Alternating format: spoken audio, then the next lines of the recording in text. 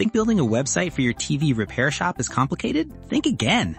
This video demonstrates how to use AI to create a custom, modern website in just a few clicks, and it won't cost you a dime. To keep things as simple as possible, I'll walk you through this entire process in 4 clear, beginner-friendly, actionable steps. First, we'll customize a ready-made prompt for your business. Second, we'll set up a web form so customers can email you. Third, you'll use AI to generate all the code for you, no experience needed. Finally, we'll upload your new site to tiiny.host, which offers free hosting. But if you are too busy or want advanced custom features AI struggles to create, we offer services to do all this for you. We can create, host, and manage websites starting at just $20 per month. Now, without further ado, let's start with the prompt.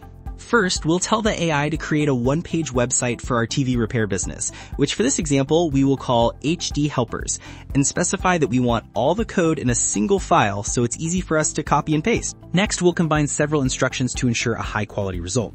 We're asking for a complete, modern, professionally created, and SEO-friendly website that has at least 7 to 10 sections. We'll also request micro-animations to make it look impressive and stand out. We will let the AI know that we will be using Web3 forms so it can integrate the code into our website.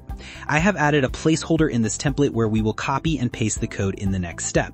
Then we will let the AI know all the images we have. For this example, I only have one hero image, so we will tell it not to add any more as the AI sometimes tries to use non-existent images without this instruction. Finally, we'll give the AI a friendly message to surprise us.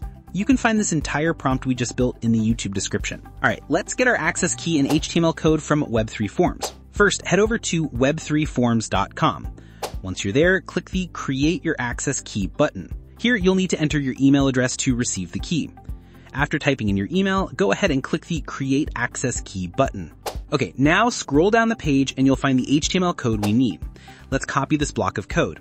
Now switch over to your prompt.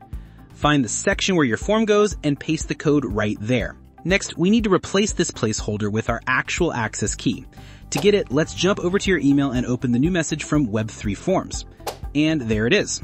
As you can see, here's our access key. Just copy it and paste it back into your code. Okay, next up, we need the image for our hero section. I'll be using a free tool called Cont to create our image, and now I'll show you exactly how we do it. I have a prompt ready, which you can find in the description below. Feel free to use it or write your own. Once you've pasted in the prompt, just click the Send button. As you can see, the AI has now given us a more detailed prompt to use. Go ahead and copy that new prompt and then click on Image Generation, and then paste the new prompt in the box. Here you can adjust the aspect ratio. I'm going to select 16:9, which is perfect for a hero image, and click the button to generate the image. And there we go. Our hero image is ready. Just click the download button to save it. Of course, feel free to use your own images instead. Just make sure that your image file names match those in the prompt. Keep the names descriptive so the AI can easily match each photo to its correct file name. We have our prompt and hero image ready. Now let's use Google AI Studio to create the code for our website. Over on the right side, let's make sure we're using the latest model. For this, we'll select Gemini 2.5 Pro. Next, open your prepared prompt, go ahead and copy it, then paste it right in the main window in Google AI Studio. Just do a quick scroll to make sure you've copied the entire prompt from top to bottom. Now let's bring in our hero image. Simply drag and drop the hero image file directly into the prompt area. With our prompt and image loaded in, all that's left to do is hit the Run button. And now we'll just give it a moment to process. This part can sometimes take a little while, so let's be patient. Alright, Google Studio has given us the complete code for our website. Go ahead and click here to copy the code. Next, let's head over to the tiiny.host website. You can find a link in the description below for easy access. Over on the right side of the page, find this icon and give it a click. Go ahead and paste your code right here, then click the Continue button. Now we can give our project a link name. For this example, I'll type in custom-name. Great. Now let's drag and drop the image for our hero section. And now the final step, just click the Publish button. And there you have it, our website has been successfully published. Now let's see what the AI has built for us on our new live site.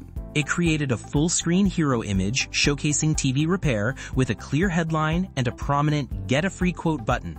Below, our services are presented in a grid of 4 cards with icons and descriptive text.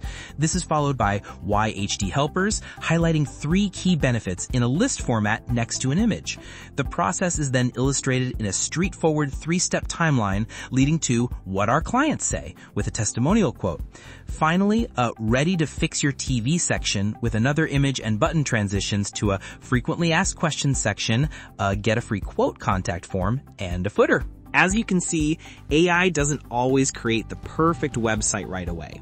Take a look here at the Our Services section. We have 2 rows of cards. The first row has 3, but the second row only has 1. We can easily fix this by giving Google Studio a new prompt.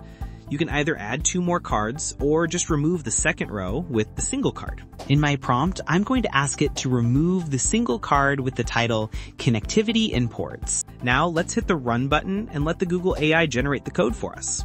And there it is. The Google AI has provided a new HTML code. Go ahead and copy the code, and then let's head back over to tiiny.host. First thing we need to do is delete the website we currently have published. After that, we'll just repeat the same process we used to publish our website earlier. We can reuse our original link name, custom name, since we just deleted it. Don't forget to include the images our website needs. Now just click Publish, and let's check out our Services section. And there you have it. The AI made the exact edit we wanted.